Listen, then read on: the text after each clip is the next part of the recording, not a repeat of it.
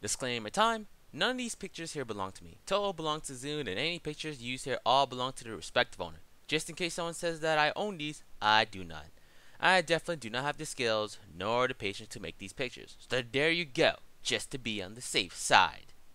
But anyway, hope you guys enjoyed this video, and let's move on. The Touhou Project, a game series with a cast of over 150 characters, 99.99% of them being girls.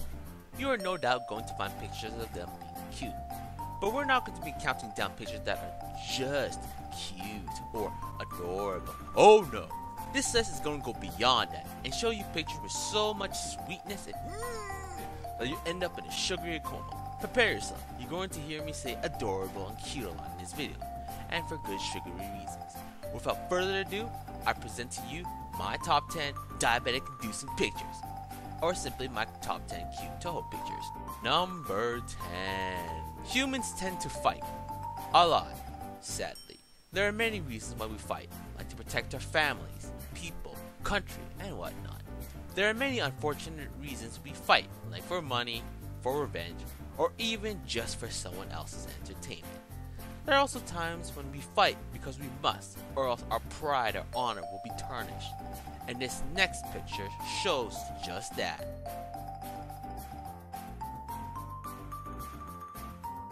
While some of you guys and gals might be on the fence about fighting, you gotta admit, this is quite an adorable battle, if I must say so. Number 9. I want to give Mei Ling the benefit of the doubt and say that being a gatekeeper sucks. You need to stand outside the gate for I don't know how long, watching the same old forest, with the same old sky, and with the same old sounds. While it's not the toughest job, it isn't exactly the most entertaining one either. Luckily, no one usually enters the mansion, except for Marissa, that is. And to be fair, Marissa isn't what you would call ordinary. I mean, being able to beat a mansion full of powerful yokais and one overpowered human, with some of them having lived for centuries. So when Marissa enters the mansion, there's not much Mei Ling is going to be able to do. Which is why, if Mei Ling were to do this,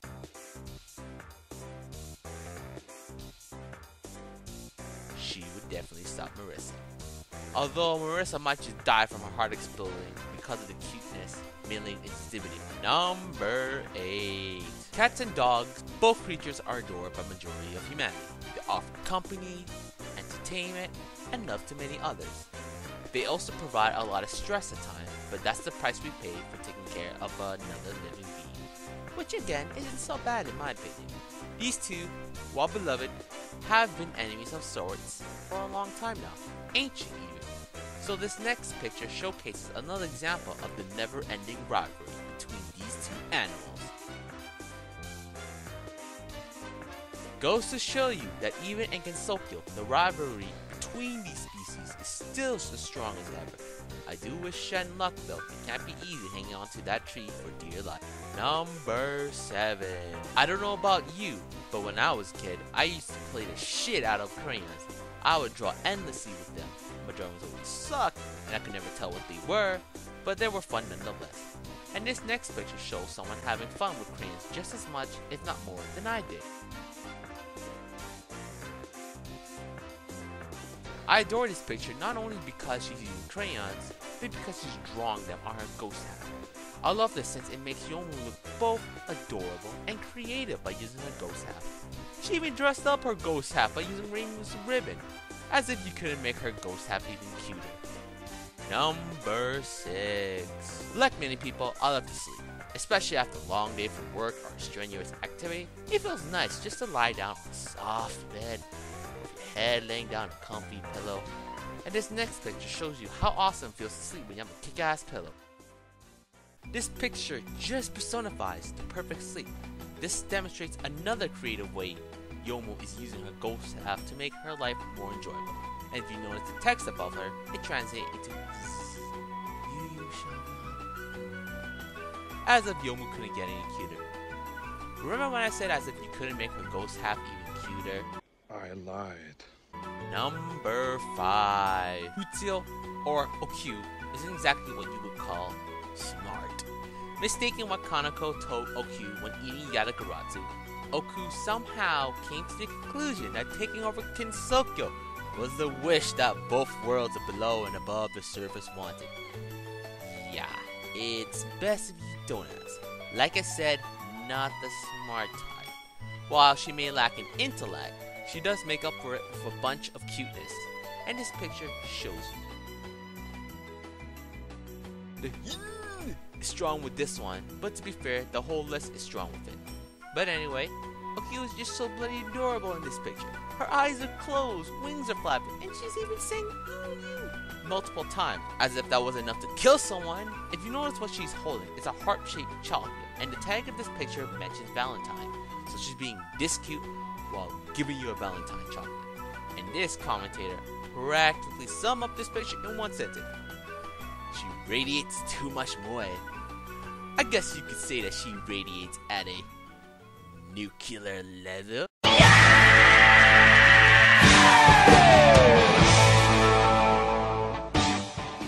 You see what I did there? The hell, Mage? What are you doing here? I was watching some anime until I heard that terrible pun. How are you even able to hear me? It doesn't matter. That was terrible, Mage. You should feel horrible for it. I don't know how you showed up, asshole, but you should leave. Your ugliness is ruining the video. Fine, loser. I don't want to be in the scrub video anyway. Douchebag. Heard that? Shut up, dude! Anyway, number 4. Now, I have a good question for you all. What does Yukari, Yuyuko, Eren, Kaneko, and Hijiri have in common? Well, they're part of the Old Maiden Alliance. You might ask why they're seen as it, and that's a very good question. The reason they consider that is because they possess an aura of maturity, possibly for being many centuries old. Or that's what it says in the poll anyway. While they are considered the Old Maid Alliance, the next picture is going to make you think otherwise. All I can say is they're incarnated. Just having them being children would have been enough to kill any sane being, but the activities they're doing is just monstrously adorable! Eren is brushing Yukari's hair while Yukari is drawing Hijiri's scroll. Hijiri looks so happy playing with her scroll and saying Namu-shan, a childish version of Namu-san. Yuyuko is just looking at Hijiri while holding on to that ghost. And Kaneko is minding her own business, playing with her own Bashiri blocks. Although it looks like her short height is at a disadvantage at the moment. The image is too deadly and should not be shown under any circumstances. Only those who understand how powerful cuteness can be should even attempt to look at it. All others will fall prey to this picture and die from cuteness overload. Number 3. You may or may not know, but one of Flandre's spell cards is called Taboo, 4 of a kind. What this spell is pretty much makes 3 other clones of Flandre. And if you know Flandre, she's bloody powerful. So having 3 more of her in battle is usually a death sentence there. Anyway, this picture shows how Flandre utilizes the spell card to be even more deadly, if that were even possible. I told ya! Now, where do I even start with this? Let's begin with the right Flandre. The right Flandre is talking to Patchouli. The text above her says, "You see?" And the second text says, "And then?" There's the top Flandre, and she's just taking a good old nap on Patchouli's head. The left Flandre is looking at the book, being completely and utterly confused by the content. And the bottom Flandre is just staring at the book. Flandre is a bloody genius! Why only have one cute girl when you can multiply that by 4? And look at Patchouli, she's stuck there thinking, let me read my goddamn books! Number 2. The next picture has Flandre once again for good reason. But not just Flandre. Oh no, we're also adding Moku as well. Anyway, let's show what number 2 is. While some of you guys might have preferred the last picture to be number 2, or even number 1, let me explain why I chose this picture for number 2. This picture shows Flandre to be really excited and happy with the clothes she's wearing, and I won't lie. I find Flandre wearing pants to be quite adorable. Her happiness to her clothes also puts a nice smile to my face. Not only that, but seeing Moku wearing a skirt is quite different, to be honest. I personally haven't crossed upon much or any pictures with Moku wearing a skirt when I look at Touhou fan art. That's not a bad thing, so to speak. Moku looks fine and cool as it is. Not only seeing Moku wearing a dress funny, but her expression as well. That is the face of someone who is completely unamused. Number 1. Now this next picture is not going to be mind-blowing or whatnot compared to the top 10 funny list, but it's number 1 for a reason. Well, for me anyway. Without wasting more time, let's show you guys my number 1 for diabetic inducing pictures. The 2 most important characters in the Touhou series, Remu and Marissa, being in almost every game, manga, and other print works.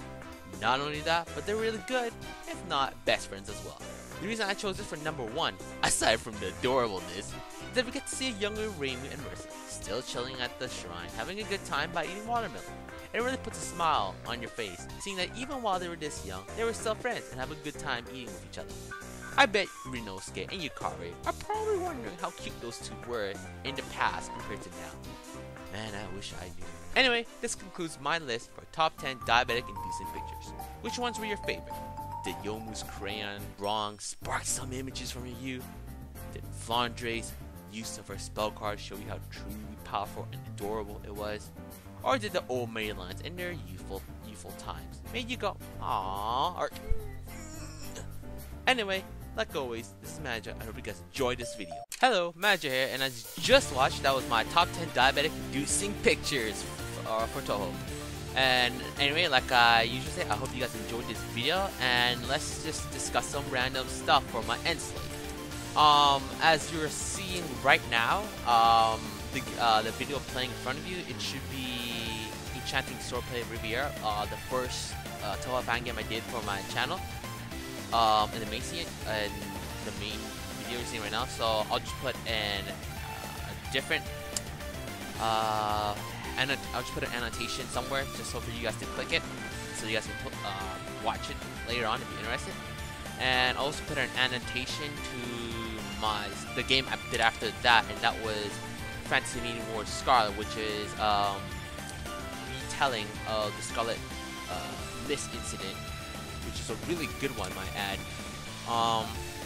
So about the video, I did finish it in the time frame I wanted, which was 2 weeks. It was actually, I did it a lot faster, surprisingly. The only reason it was like I did it less than 2 weeks is because there were some circumstances that happened in real life, so I was not able to do it at the time. But once I was able to deal with that, the videos just got quick. I feel I can definitely do it in a week. I have a list of other top 10s I want to do, and I can do it pretty quickly now. I feel the only hard part is just the pictures, not the top 10 pictures. It's the pictures I want to use when I'm just saying different words. I think I mentioned this in the first video, but that's really the hardest thing. That could take a while depending on what I feel is needed for the time for this video. So the video will definitely be once a week. Like if nothing happens, it will definitely be once a week, which is my goal. In terms of date, I don't exactly know when I want to finish these. Maybe every Sunday or Monday. That's my goal for, like, I will post one of these top 10s every Sunday or Monday. But that's just approximate right now. That's my goal to do, because it's still just the second video. So there are other ways I can improve in time. But once I get really good, I will announce that Sundays will be my day. And obviously if I miss it, I'll just say sorry, and I'll just post the date on the next day or whatnot. That's just for pictures. It can get a little difficult once I start going to other realms of the top 10 total, because it's not, like I mentioned, not gonna be just pictures. It'll be maybe dojins or characters, music, spell cards, any of the sort. And that can get, obviously that will be a little different because it's not used to just pure pictures. So I just have to play around with that, make a guideline how I want to approach it. So it'll be a while before I get to that point, but it is just to let you guys know that I will be switching to that once I feel I'm quick enough to do so. So the diabetic inducing pictures are so fun to do. It was just, it was so hard, not just like, the pictures are so great, and I just couldn't handle it. It was amazing. So it was really hard to narrow it down, because I had 100 pictures I wanted to go with, and then narrowing, I had to narrow it. Yes, not narrate. Well, actually narrate. You get the idea. So I have to narrow that down continuously until I got to the top 10, and then after, then at that point I was just thinking, okay, which pictures would be the funniest to narrate after? Because once you get that much pictures, you start to think, how can I narrate this to be more hilarious, in a sense. So that's what I did later on. Once I had that 100 pictures, narrowing down to just 10. Oh boy, that was just a challenge. But other than that, it was just, oh, that was fun. And what else did I want to do? Oh yeah, like I should be, by the time I release this, I'm still working on the EOSD Busy Person series. I'm thinking probably I might want to do 2 games at the same time. The EOSD for now and a different game, just so to keep it up, because while I am no doubt enjoying it, it's not like I'm not really doing much because it's a visual. I kind of expected that to begin with. So I want to, in a few days or so, I'll be researching a game I'll be interested in doing, and then just be playing that as well with those 2 videos. So I'll be releasing 2 games video every day, hopefully. That way you'll have a variety to do so.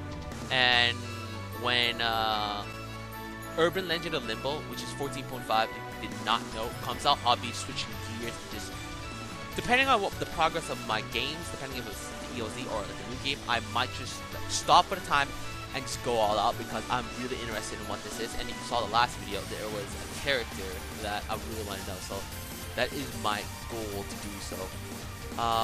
Because we obviously gotta play Raymond, Marissa, Kazan, and then obviously all the other characters we got. So that's my goal once it comes out, but that might be a little while, so I don't have to worry about it for now.